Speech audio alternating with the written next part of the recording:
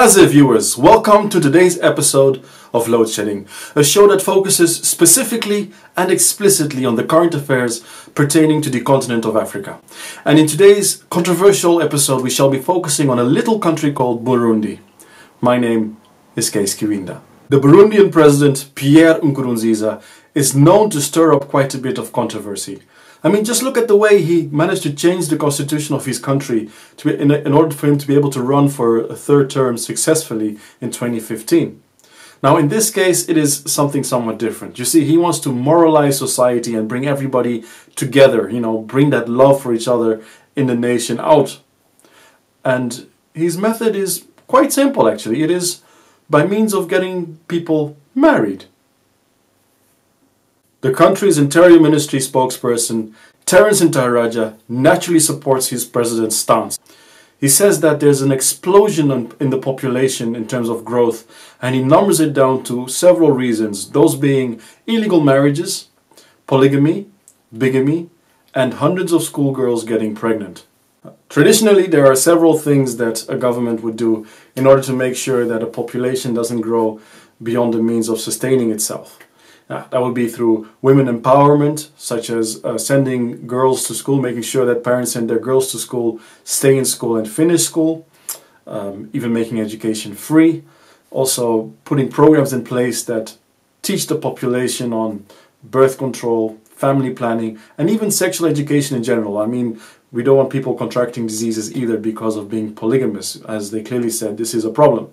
But instead, the Burundian government has chosen the route of moralizing their population by forcing people that are having a kid together but not legally married to be married by the end of this year. This was stated just yesterday, the 26th of May, in public, or a public message was sent out by the government.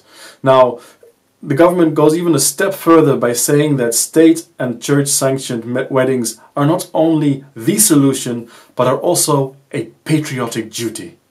In order to enact the president's orders, officials have started organizing mass weddings where they make sure that people that live together or have a child together but are not yet lawfully married do so in these ceremonies. Now, an undisclosed or unnamed civil rights activist has said that this is a violation against human rights, as it forces two adults that simply live together but don't want to get married, do get forced to get married against their wishes. Now, some states even go as far as creating outdoor lists where these people are noted down that live together or have a child together but are not yet married, in order to make sure that they do so before the end of the year. Now, there seems to be a bit of an oversight, or something is overlooked with regards to the government forcing these people to get married. You see, some people, in this case, there is a mention of a person that wants to get married or wanted to get married to his girlfriend at the time, but when she got pregnant, he simply did not have the money to pay dowry for the girl. You see, in many African cultures, as in Burundi, it is customary that a man pays a dowry towards the family of the girl in order to get to marry her. Now, what happened in this man's case is that he wanted to get married to his girl, but he simply didn't have the money to pay the dowry. So they said, all right, let's just save up and then get married when we can. But 5 years later and 3 babies later, they still haven't gotten married. And now this poor man is facing a fine of 50,000 Burundian franc, which equates to $25 US. The same activist that I just mentioned earlier also states that this whole forced marriages thing is part of a religious crusade led by President Nkurunziza and his wife, who are both fervent, born-again evangelical Christians.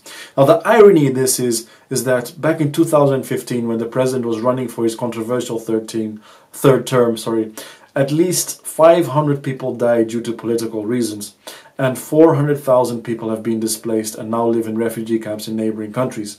And it is this same Christian president that now wants to impose moral values on his people. That was today's controversial topic.